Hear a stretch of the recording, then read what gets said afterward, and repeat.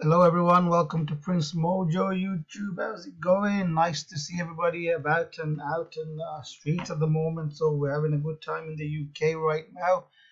The vaccine is getting done and everything, and people are more out and about and the sun is out. So that's one good thing happening here. Today I'm going to talk about John Henry Irons.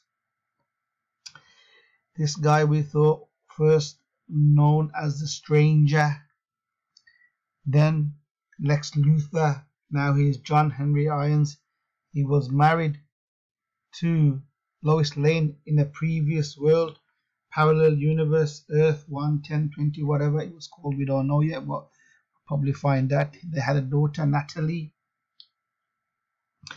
and him and his daughter lived after Superman killed their mother. So they had a challenge to do was kill Superman.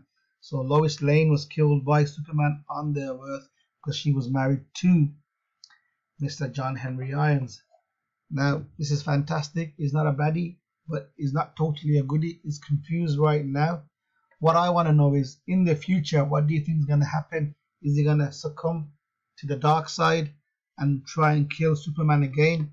Because the Man of Steel episode, he's 50-50. He's trying to find out what's going on with Morgan Edge. And Superman wants to help, but he doesn't still trust Superman. Plus, we don't exactly know what happened to his daughter. Is she dead? Is she stuck somewhere, or has he just left her somewhere else for now until he can bring her home?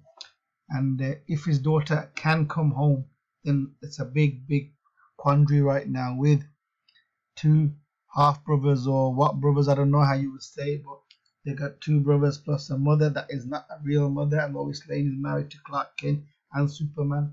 So what do you think, people? Will John Henry Irons become a hero and help Superman defeat Morgan Edge or not? Leave your comments at the bottom. Thank you very much. Bye bye.